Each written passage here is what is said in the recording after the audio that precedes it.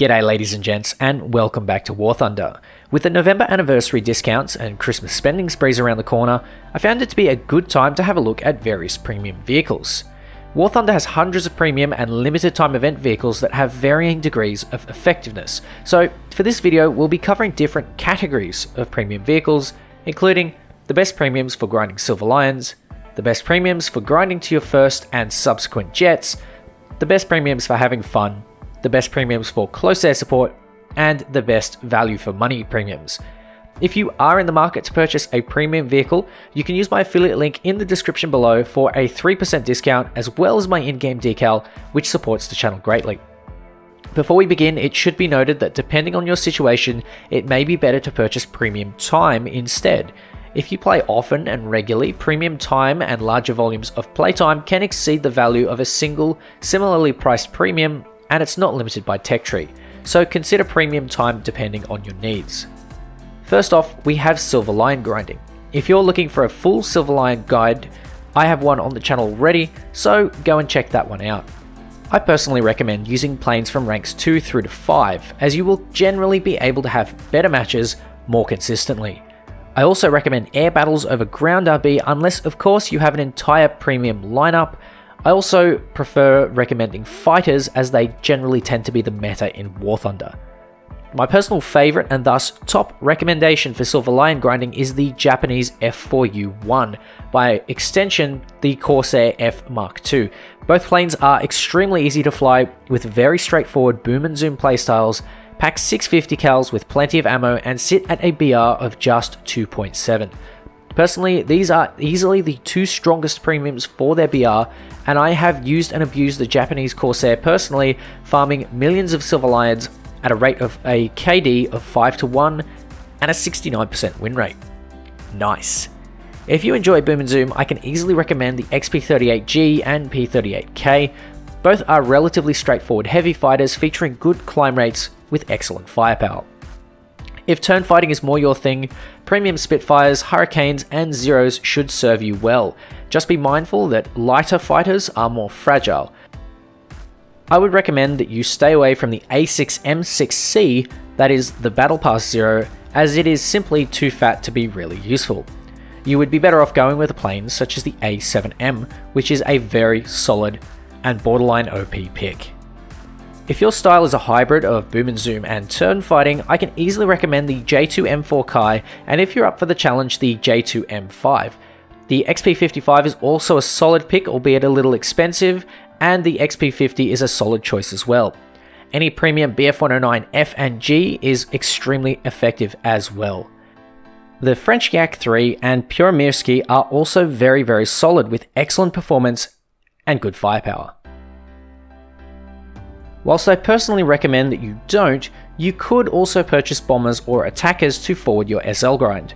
The A2D1, the BV238, and JU288C are fairly solid picks, along with the Wyvern IL-2M Avenger, but if you're grinding Silver Lions, these planes may get stuck with longer queue times due to bomber limits, or become fighter food fairly easily.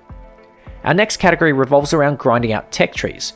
If you're looking to unlock a jet at top tier and want something fast to grind it out with, my recommendation is don't. As a newer player, you will find yourself learning an insane number of things every day just by playing at the BR that you're currently at, so to throw you into jet tier is unwise and unfair. I would first recommend buying a solid tier 4 premium, talismaning a tier 5 jet, and going from there. This will allow you to properly learn rudimentary game mechanics before being launched into the jet era. For the USA, I would personally recommend purchasing the P-38K, P-47M, Spitfire LF Mark 9C, or the Focke-Wulf 190A8, and talisman either the F-80A, F-84G, or F-3D. For Germany, I recommend purchasing the Focke-Wulf 190D13, Dornier 335B2 or Tempest 5, and talismaning the MiG-15 BIS or G91R3. For the USSR, I recommend the LA-11 if you can get it, or the Focke-Wulf 190D, and talisman the Su-9, MiG-9 Late, or MiG-15, or purchase a solid low-tier premium such as a Tier 3, P-63A5, P-47D27, or the ITP M1 from the marketplace if it is under $20, and then when you are ready to reach rank 5, purchase the Su-11, sadly, the USSR lacks great rank 4 premiums at this time. For Great Britain, I recommend purchasing the Wyvern or Plagueis Spitfire or the Spitmark 14C and talismaning the Meteor Mark III, the Sea Meteor Mark III or the Swift F7. For Japan, I recommend purchasing the J2 M4 or J2 M5 or the A6 M5 Co and talismaning the Kika and maybe the F86 F30. For China, I recommend purchasing the A6 M2 or Ki-84 Co and talismaning the MiG-9 Late, F84G, J2 or F86 F30 or buy the F5 when you get to tier 5. Alternatively, sacrifice your firstborn son to the CCP for enough GE to unlock the whole tech tree. For Italy, I recommend purchasing the BF109 G2 or G55S if you can get it, and talisman the Vampire FB52A, G91 Pre or F84G. For France, I recommend either purchasing the SO8000 Narval and talismaning the Oregon, F84G or Mystère 2C, or purchasing the GAC-3 or P-47D, talismaning the Bearcat, and then talismaning the aforementioned jets. For Sweden, I recommend purchasing the BF109 G6 and talismaning the J21RA, A21RB, or J28B. If you have reached jets before, I would then recommend other purchases of rank 5 and 6 premiums, as you've got more than enough of an understanding of the game. Excellent premiums at rank 5 and 6 include the F89B with good guns and decent handling, the F5C being extremely straightforward to fly, both German and Italian G91 R4s with good missiles and maneuverability, the Su-11 with excellent engine power and guns, the MiG-17 AS with good handling and R3S missiles, the Hunter FGA-9 with excellent engine power and AIM-9Es, the F-86 F-40 with great handling and AIM-9Bs, the Shenyang F-5 with an afterburner and R3Ss, the A5C with Matra Magics at 10.0, the J35A with excellent low-speed handling and 9Bs, and of course the J29D with deadly 30mm cannons and great energy retention. Now, note, the MiG-21 SPSK has not been fully released as of the making of this video, but from limited dev server testing does appear to be somewhat viable. Do consider this with a grain of salt, but it could potentially be quite viable at this time. These are all planes that I believe are the most consistent and therefore the best at grinding. Others may be better in isolated circumstances, but from experience and testing, these will likely garner the best results. Aside from grinding, some premiums can be bought to simply enjoy the game. In this list, I would also like to include some tanks, as I play these from time to time for a little bit of fun. These planes and tanks are my preference for chilling out and having a laugh.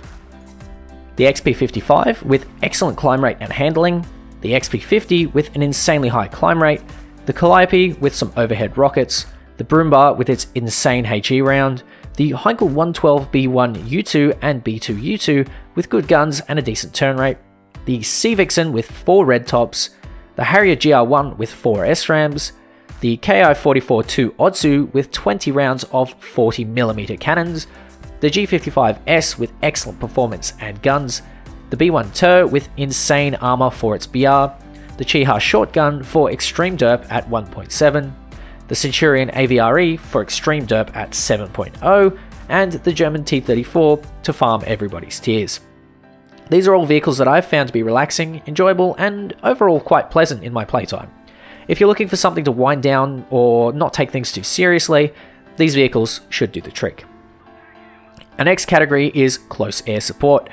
It's more than understandable that some players want a neat premium to help revenge bomb assist ground units in mixed battles.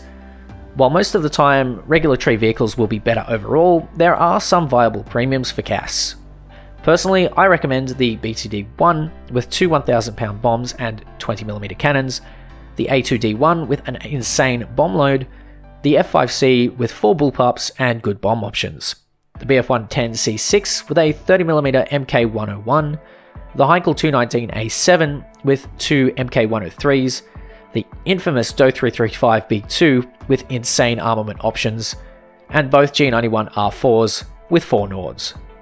For Germany, the Ju-288 is a decent CAS plane, but personally I prefer the Do-217s with the 4,000-pound bomb drops. Continuing on, we have the Hampton TB Mark I with 4,000 pounds of bombs at 1.7, the Russian P-40 with 2 bomb drops and 650 cals, the P-63A with the same number of drops as the Stalin Bolt but with better maneuverability. The Stalin Bolt is also competent as well, but I personally prefer the P-63s. Note that there is a premium Tu-2 that exists and very rarely goes on sale at around 4.0 with excellent bombs. This might make a very good CAS plane, as the Tu-2S is fantastic even at 5.7. Also note that the Tu-1 appears to be promising, although I cannot directly recommend it as I haven't played it. It appears to be similar to the Tismar, which is an excellent CAS plane, albeit currently way overpriced. Based on my experience with the Su-7B and Su-7BKL, I can recommend the Su-7BKM for CAS specifically, based on its 6 S-24 rockets and its ballistic computer. Anyway, continuing again, we have the Wyvern S4 with excellent speed and a wide variety of weaponry, the Attacker FB2 with 12 RP3s, the Meteor F Mark 8 Reaper with insane ordnance options, and the Sea Vixen, which you can kind of use for CAS, but if you do, you're a bit of a heathen. The IAR-81 with good bombs and rockets, the French F-84F with 4 1,000 pound bombs, and in the Swedish tech tree, the Saab 105-OE with 2 RB5As. These planes are your best bet for CAS, as they can reliably deliver decent payloads without breaking a sweat. If you play at top tier or ground RB that has a presence of helicopters, you could purchase a premium heli, but much like your first jet, your first helicopter will be an extremely steep learning curve. I would personally play a couple of the basic helis first, such as the Alouettes, to gain experience there before spending a lot more on P-10 or Ka-50. If you are looking for a mid-tier as such heli in the French tree, do not buy the Romanian Alouette 3. Just please don't waste your money on that thing. Finally, we're going to have a look at premiums that I believe are the best value for money. These premiums will either be the most useful or most enjoyable at the most reasonable price. At the top of the list, we have the Japanese Corsair being an excellent SL grinder. The A7M1 follows closely, being insanely powerful overall. The F5C, of course, for its use and versatility. The Su-11 for its grinding potential. The Brumbar for the sheer amount of derp. The Do 335B2 for its CAS potential. The G91R4 for its versatility and performance. The XP50 for its crazy performance. The XP38G and P38K for their climb rate and guns. The XP55 for being overall batshit crazy, the Centurion AVRE for maximum besh derp, and lastly, the Sea Vixen for that classic British monstrosity. Personally, I quite like the premium P51Ds as well, although they tend to perform poorly if they are on a team that falls apart quite quickly. So ladies and gents, there you have it. These are the premiums that I can personally recommend based on what I've played. I apologize for not including many tanks, but it would be disingenuous for me to recommend tanks that I don't play. Of course, let me know in the comments if there's a premium that you guys recommend. Perhaps it's something totally different, perhaps you love the low tier planes, perhaps you love the Russian hover sausages, even though I absolutely despise those things. Let me know, of course, down in the comments below. Commenting helps the algorithm. Algorithm become very happy, Spitfire become very happy. Of course, if you're planning on purchasing a premium, you can get a 3% discount, my decal in-game, and supporting the channel by checking out the link in the description. Thank you all for watching, and thank you for supporting the channel. Take care, and I'll catch you next time.